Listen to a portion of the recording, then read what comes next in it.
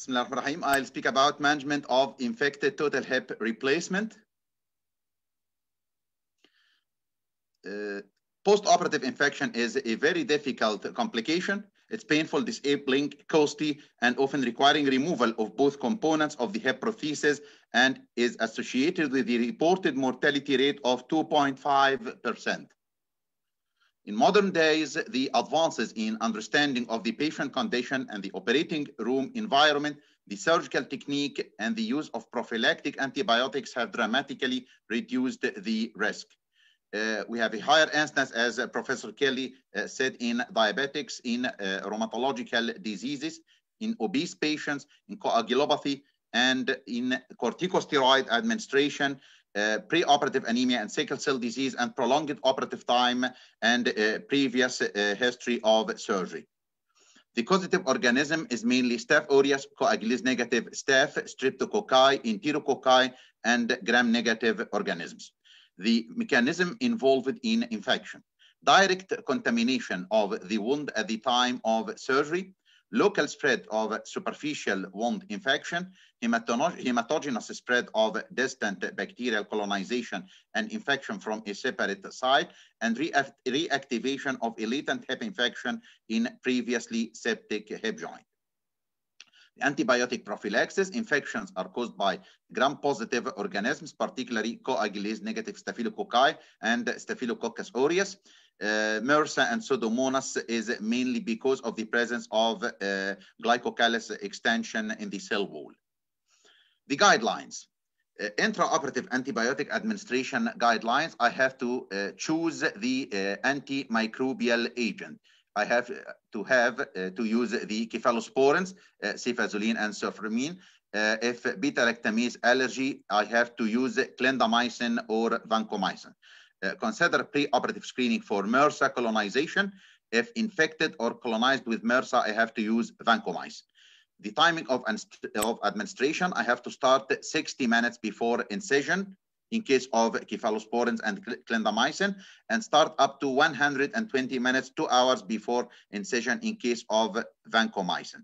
The dosage in cefazolin, 1 to 2 grams, in ceforaxime, 1.5 gram, and in vancomycin and clindamycin, the dose is according to the patient mass.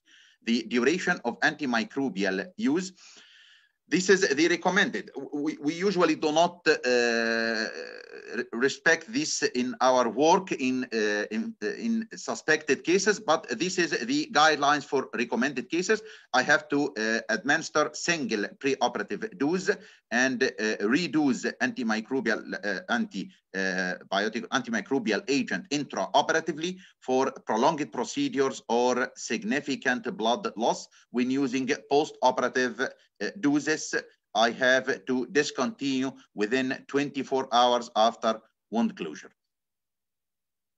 The classification of infection post-operatively: in Sokoyama classification, I have number 1, early post-operative infection, onset within 1 month; late chronic infections, onset more than 1 month and insidious onset; acute hematogenous infection, onset more than 1 month after surgery, and acute onset of symptoms, usually from a distant source or distant focus of infection; and positive intraoperative cultures, positive cultures obtained at the time of revision for supposedly aseptic condition. The extended classification by Tambuz and Zemmerli: number 1, early infection up to 3 months post-operative; delayed infection 3 months up to 24 months; late infection more than 24 months. And in another classification, acute less than 1 month and late more than 1 month. Diagnosis. Diagnosis of early post-operative infection in acute hematogenous infection is often not so difficult. Late chronic infection is difficult for diagnosis. The clue for understanding or for suspicion is a well-functioning arthroplasty with pain that's not subsiding with analgesics. History of excessive wound drainage after the initial arthroplasty is a clue for the presence of infection. multiple episodes of wound erythema.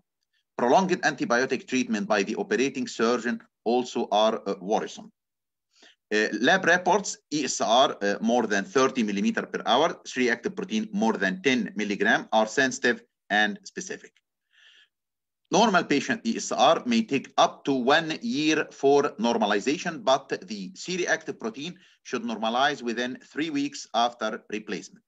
Aspiration not undertaken until after 3 weeks of stopping antibiotics.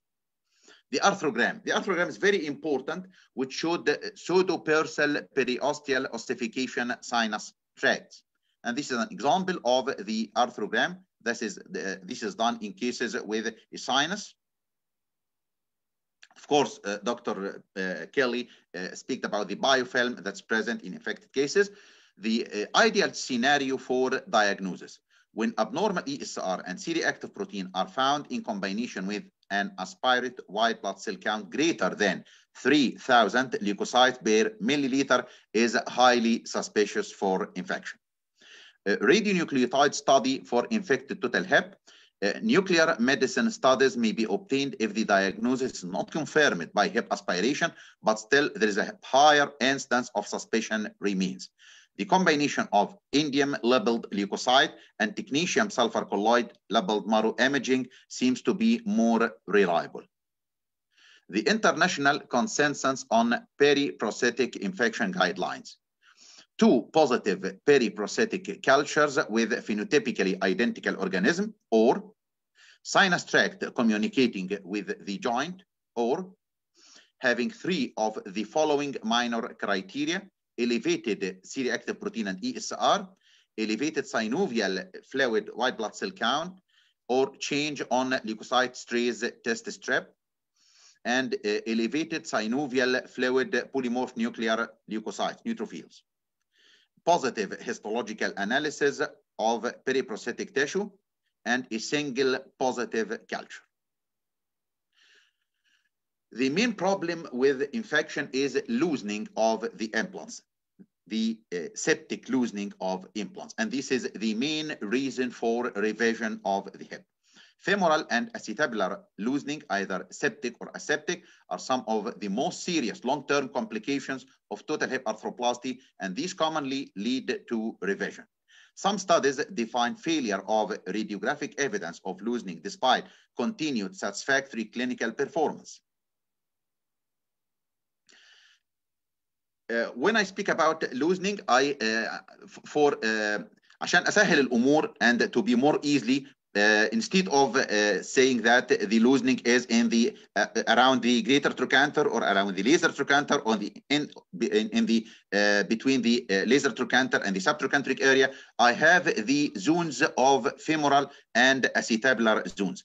The zones around the cement in the cement mass in the femur, described by Groman, and as described by Dilly and Charlie in the acetabulum. In the femur, we have 7 zones: zone 1, 2, 3, 4, 5, 6, 7. It's in both AP and lateral. And Dilly and Charlie, we have 3 zones. This is for simplification. This is an ideal way for discussing the areas of loosening with other colleagues.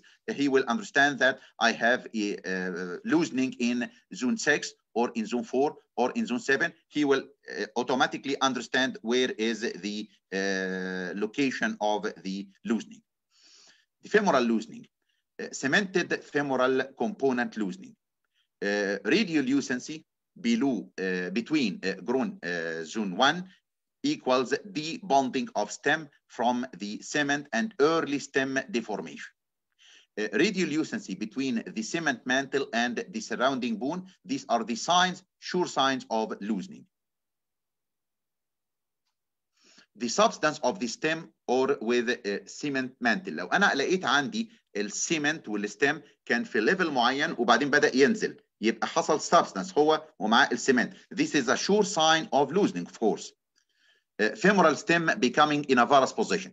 I did the total hip replacement. The stem was in a valgus or neutral position. And after some time on serial follow-up x-rays, I found it changed in the position and become in a varus position. This is a sure sign of loosening. Fragmentation in groin zone 7. وده قلنا فايدة الزونز اعرف فين بالظبط الموجود اللوزنينج. Fragmentation of the cement in groin zone 7 is a sure sign of loosening. Fragmentation of cement in groin 4 zone. Deformation of the stem or fracture of the stem. لو انا لقيت عندي في deformation of the stem بدأ الستيم يتعوج او حصل له even fracture, this is a sure sign of loosening. Harrison McCarthy defined femoral component losing radiologically into definite loosening when there is migration of the component or the cement, probable loosening when a complete radiolucency is noted around the cement mantle, and possible loosening when an incomplete radiolucency surrounding more than 50% of the cement. For the acetabular loosening, cemented acetabular components changes in the pelvis and the acetabular component. That's number one, absorption of the bone from around part or all of the cement mantle. Number two, cephalic translation combined with sagittal plane rotation. I found the acetabulum, the inclination of the acetabulum has changed. Its cephalic orientation, the anteversion is changed. Of course, this is a sure sign of loosening. Wear of the cup as indicated by a degrees. The wear is very important sign. Degrees in the distance between the surface of the head and the periphery of the cup. This indicates that there is a wear of the polyethylene. Fracture of the cup and cement. Femoral loosening occurs at the stem cement interface. This is a very important statement. The femoral loosening occurs at the stem cement interface, but the acetabular loosening occurs at the cement bone interface. Acetabular loosening starts at the periphery and progresses towards the dome. I have to look for the radiolucency and the horizontalization of the cup. For the cementless acetabular components, loosening of cementless porous coated acetabular component is an uncommon finding as compared with cemented acetabulum. And Graffin and Marx classified classification. They classified the cementless acetabular component into stable, probably unstable, and definitely unstable. The diagnosis: septic loosening produces pain on movement and pain at rest. For the acetabular component, there is a start-up pain, which is worse in the first few steps. Early post-operative pain suggests infection. Loosening diagnosis is done only on follow-up X-ray. I have to have serial follow-up X-rays, and this is the only diagnostic sign of loosening. I have to check for the loosening lines and loose zones in serial follow-up X-rays. Adjunctive investigations, arthrography, and nuclear medicine studies, as we have mentioned. Arthrography shows layer around the acetabular cup, which shows loosening. The management principles: number one, antibiotic prophylaxis and antibiotic therapy, debridement and irrigation of irrigation of the wound with component retention, debridement and irrigation of the hip with component removal, one-stage or two-stage reimplantation of total hip arthroplasty, and the final decision is Girdlestone excisional arthroplasty. The management depends on, number one, the chronicity, the virulence of the organism, the status of the wound, and the surrounding soft tissues. Decision for component retention or removal. What's the main deciding factor for dealing with the prosthesis? If I have less than 2 weeks of presentation since the onset of symptoms, I can deal with the infection with debridement and irrigation, and I can still leave the prosthesis. ولكن لو أنا عندي more than 2 weeks of presentation since the onset of symptoms, I have to debride. So if I have less than 2 weeks of presentation since onset of symptoms, I have to go with debridement and leaving the prosthesis, retention of the prosthesis. But if I have more than 2 weeks of presentation since onset of symptoms, I have to do debridement and component removal. Early post-operative infection. Early infections may range in severity from superficial cellulitis, which is mainly dealt with antibiotics, to deep infection, which requires surgical management.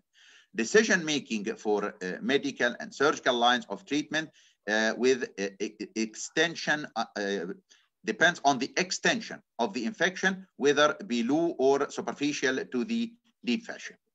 Surgery required if wound dehiscence, skin necrosis, infected hematoma. If the joint is infected superficially, then the wound is to be opened in the operating theater. It's opened down to the deep fascia, and the structures are examined carefully to see whether the infection extends under it.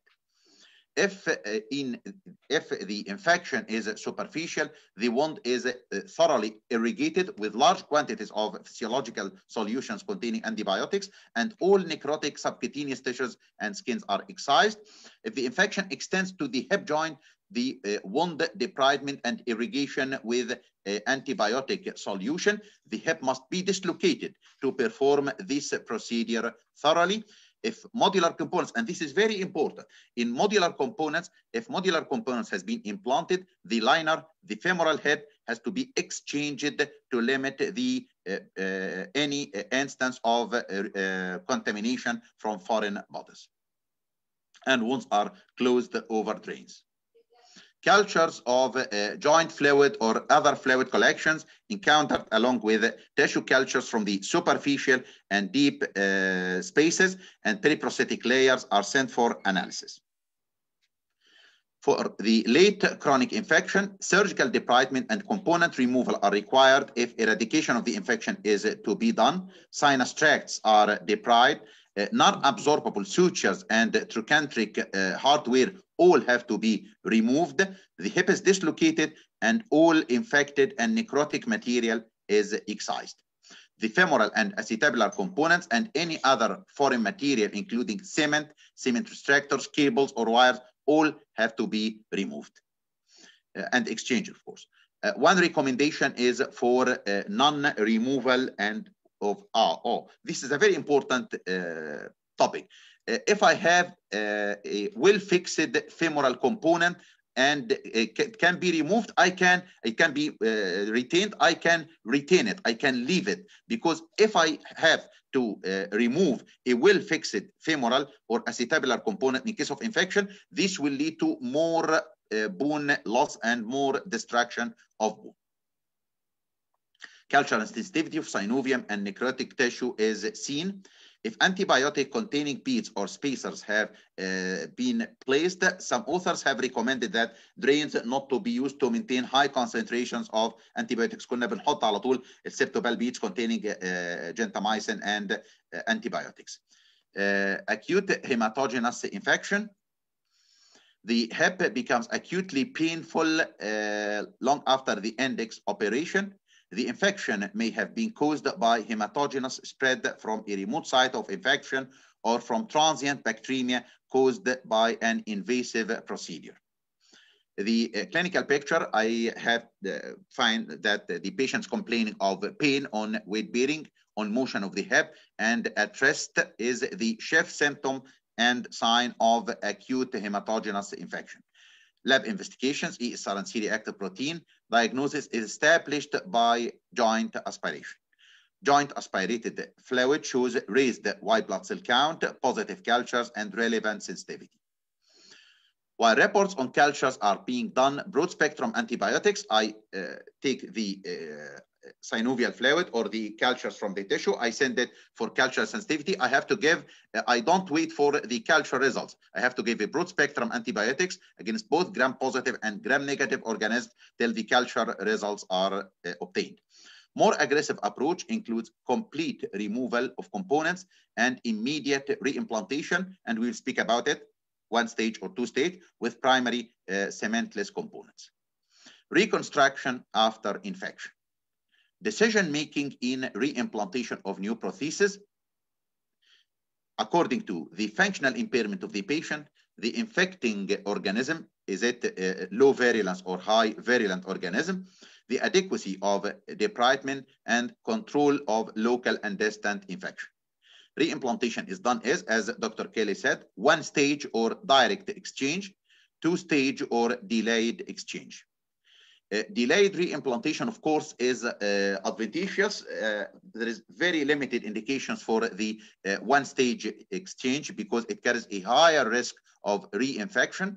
For the 2 stage or delayed reimplantation, it's very advantageous because of the adequacy of debridement. Debridement is ensured because repeated debridement of soft tissue may be done. Infecting organisms are identified in the culture and treatment started. Any foci of local or distant infection can be identified and eliminated. And decision regarding resection arthroplasty can be done. 1 stage exchange is done in. What's the indications of 1 stage? When effective antibiotics are available and systemic symptoms of sepsis are absent. The contraindications, of course, 2 main things. If I have a sinus tract, this is absolute contraindication for 1 stage exchange. And the skin condition, if I have soft tissue compromise, this is an absolute contraindication for 1 stage exchange. 2 stage is indicated in septic patients, sinus tracts, unidentified organisms, soft tissue compromise. Reimplantation with cemented or cementless is guided by available bone stock, physiological age, and expected longevity of the patient. The Duncan and Beauchamp 2-stage technique. This technique is in which a prosthesis of antibiotic-loaded acrylic cement, stalag, and I put spacer. I remove the prosthesis. I put an antibiotic-loaded spacer is implanted in the time of the initial debridement. The prosthesis is constructed intraoperatively by molding antibiotic-laden cement around the femoral component and an all polyethylene acetabular component. This is the spacer. Components are interference fat, simplifying while extraction. Current guidelines for reimplantation. Number 1, at least 6 weeks of antibiotics. ESR and C-reactive protein should be negative. Repeated hip aspiration negative reports. Reconstruction done at 3 months interval. Restoration of limb length and full motion should not be expected. Of course, the results of revision are not satisfactory as in the primary hip replacement. If trochanteric osteotomy is done, the limb is lengthened and abductor weakness is present. I have to have some times to release the iliopsoas and gluteus maximus tendon to have a proper hip reduction. If acetabular wall is thin, I have to be very careful because with oversized implants, I may have a fractured acetabulum. Femoral canal preparation, avoiding fractures. وكان في لما كنا بنتكلم في الافورت سيشن اللي فات اللي هو كان في مؤتمر جمعيه جراحه العظام المصريه وكان في بروفيسور من هولندا اي ثينك من هولند كان بيتكلم على البروفيلاكتيك سيركلاج وايرنج during femoral preparation. This is a very important step for prevention of periprosthetic fractures. Frozen sections of tissues can be examined for residual inflammation. The last thing is the Girdlestone arthroplasty. Using standard approach, the head of the femur, the neck, the greater trochanter is exposed and removed. Here, head, neck, greater trochanter, and infected synovium all are removed through debridement. then the skin is closed. Followingly, I have to put the patient on skeletal traction, 3 to 10 kilograms for 6 weeks. And of course, the girdle stone arthroplasty is done in patients unsuitable and unfit for reimplantation. I only أنا بلجأ لها only في الحالات patient not suitable for surgery. And this is after traction followed by mobilization. Thank you so much. Thank you دكتور محمد. شكرا يا باشا على المحاضرة الجميلة دي. شكرا دكتور محمد. شكرا دكتور ابراهيم بيه. شكرا يا باشا. ميرسي جدا المحاضرة. شكرا يا فندم. واحنا الحقيقة يا باشا معانا كده يعني الدكتور عبد العال بيسأل كده على كيس. دكتور محمد الصوت بيقطع. انا مش سامع. طب واضح كده يا دكتور محمد؟ كده واضح حبيبي. question from دكتور عبد العال. case of very persistent joint infection discharging since 3 months. He decided to do debridement, but he found the dressing embedded within the wound. He take it out and made debridement and wash. He asked if this is sufficient or something else should be done. No, after 3 months, I think this is not sufficient. 3 months of discharging wound, just debridement, this is not sufficient. احنا قلنا في التوك بتاعنا ان هو لو الديسشارج اقل من 2 weeks I may do debridement and thorough debridement, cleaning of the below the tissues below the deep fascia. Sometimes I have to dislocate the hip to have cleaned all the tissues in the hip joint. But after 3 months of wound discharge, no, I have to remove the prosthesis. تمام. Also دكتور عبد العال بيسأل يا باشا يعني this periprosthetic joint infection guidelines deal with the conventional total hip, but issue is somewhat different regarding surface replacement arthroplasty. What do you think? I think the guidelines of infection are the same for all prostheses. If you have infection, chronic infection more than maybe 1 month, let's see more than 1 month, not 2 weeks. More than 1 month, you have to consider removal of the prosthesis. Less than 1 month, or as guidelines said 2 weeks, but يعني ممكن in general نتكلم على 1 month. Less than 1 month, debridement may be efficient and prolonged use of antibiotics. لو أنا عندي البروثيسيس is stable، أنا فعلا لو أنا لقيته إن هو very stable، عشان اشيله واشيل السمنت بتاعه، ده هيعمل لي فعلا more tissue distraction and more bone loss than to leave it. تمام، يعني نفس الجايد لاينز تقريبا. دي شيء. تمام. دكتور وائل ابو زيد بيسال يا باشا regarding البروفلاكتيك circulage wiring during الفيمورال canal preparation. Yes. Many circulage wires should be used in which level؟ على multiple levels. على كذا ليفل.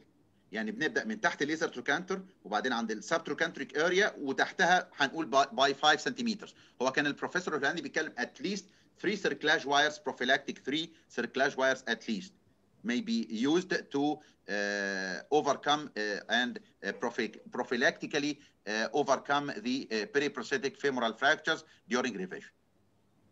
تمام، اعتقد يا باشا كده ما فيش اسئله ثانيه معانا. I have a comment regarding دكتور ابراهيم بيه اتفضل يا فندم. the prophylactic. لا ده احنا عايزين نسمع حضرتك يا دكتور ابراهيم بيه. خبرة حضرتك عالية في الارثروبلاستي ما شاء الله. Regarding the prophylactic circulage wiring, you know, it is also depending on the design of the stem. Yes. Like if I'm doing grasping for a long stem, like polar stem for example, is a long stem. Yeah. If you're using like we tri-lock, it is a short stem. So if you rasp with a small rasp, no need to put 3-4 wires, you know. Yeah. But if using a long rasp or the approach is long, then you can use more wires. Yes. So it is depending on the design of the stem.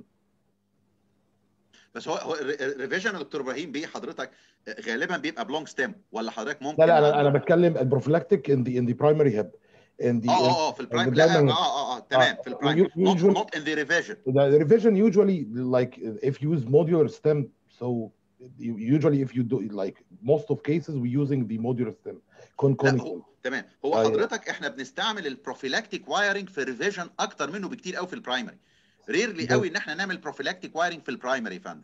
في primary, because like if you go for cementless, Yeah. sometimes we using it even in the cementless. If you feel the anterior root, especially the femoral anterior cortex, Yeah. sometimes in the revision, as you mentioned, Mr. Professor Mohammed, at least 3 to cover the up to the isthmus, like up to the isthmus. Yes. Yes. Because this is the most stress portion of the femur. Yes. Yes. Of course. And You're also absolutely right. when you like, you know, the normal thing, normal instruction, like when you do the rasp or the hammering, you should wait 10 seconds between each hit to leave for the plasticity of the femur. Yeah, the hob stresses to release, and then you can go. This is the general rules for this. Yeah. Okay. Thank you, sir. For this night. Thank you, sir. Thank you so much. احنا عايزين نسمع خبرة حضرتك يا دكتور ابراهيم بيه. يا باشا انا غلبان. لا العفو يا فندم، لا العفو ده احنا كلنا بنتعلم من بعض يا فندم. العفو. هو احنا we have low threshold for revision in if you suspect infection we'll go, especially, you know, we have some special, as we mentioned, the patient related factors. Our patient is more old, like the aging, a lot of comorbidities. So if the patient became septic, he got sepsis, the mortality rate is so high, like, you know this. So we have low threshold in the revision, to do revision or to go for the infection to operate. And also I just to clarify something regarding the dire or the to leave the implant. Usually most of us changing the polyethylene liner. Yeah. Like this is the easy thing to do, to make a thorough wash out, and we change the liner as a routine, even if we leaving the implant. I think you know. طيب احنا عندنا حضرتك الانفكشن يا دكتور ابراهيم في مصر ديفينتلي بيختلف عن الانفكشن في ايرلاند، في المانيا، في انجلترا، ديفينتلي يعني. احنا ريرلي ان احنا بنلجا للوان ستيج اكسشينج او الوان ستيج ريفيجن، ده فيري ريرلي. احنا دايما بندخل في التو ستيج. حضرتك ممكن بتعملوه عندكم في ايرلاند الوان ستيج؟ في ناس بتعمل، بس يعني هو طبعا انا بقول يعني دايما اللي بيعمل وان ستيج، احنا حتى معانا كونسلتنتس اليونت بيعملوا، بس هو انا بعتبره قرار في منتهى الشجاعه يعني. طيب بتاخد حضرتك انترا اوبراتيف، ممكن تاخد انترا اوبراتيف كالجوس وفروزن سكشنز. This is the only way, because if you or some people do aspiration, yes, under image guidance before the surgery. Yes. Like I'm taking few samples to be sure that we have and we know the organism, and we discuss with the microbiology to see if this organism is not virulent organism. Yes. We have some antibiotic to deal with this. Then we can go for single stage. But to be honest, the results of single stage, like, it is not. طيب الريجمنت اوف بوست اوبراتيف انتيبيوتيك في ايرلاند هل زي انجلترا وزي المانيا؟ يعني اي ثينك بالنسبه لنا هو ده نوت سفيشنت ات اول. لا احنا انا كنت لسه في ميتنج على البوست اوبراتيف انتيبيوتيك والبري اوبراتيف بروفيلاكسس، طبعا ده نوت سفيشنت ات اول. احنا عندنا يعني we have a good service, something called OPAT. The OPAT is like outpatient antibiotic therapy. The team will go to the patient at home and give him the antibiotic for 6 weeks, for 8 weeks, according to the plan. So we have, and this will be timed. يعني العيان مش هيفوت جرعة ولا. The patient will take his antibiotic in the proper time, in the proper dose. This is for the proper duration. So we have a good service for this.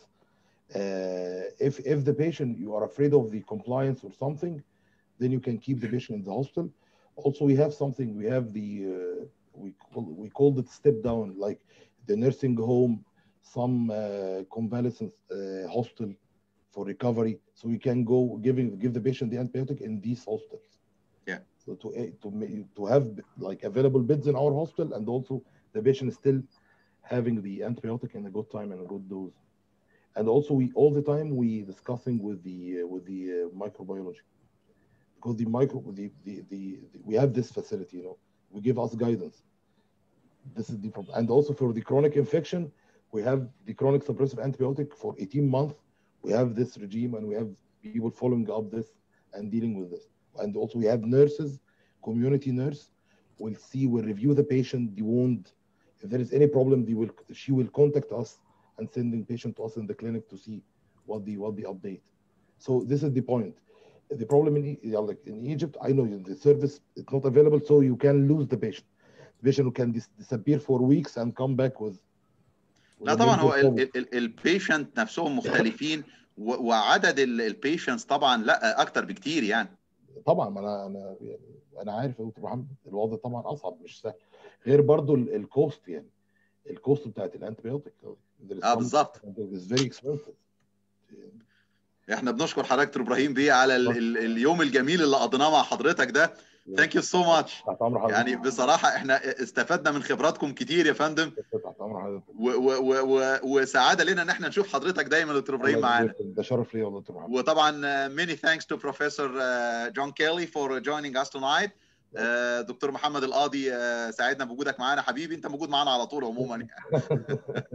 وان شاء الله هنشوف حضراتكم باذن الله تعالى يوم الخميس الجاي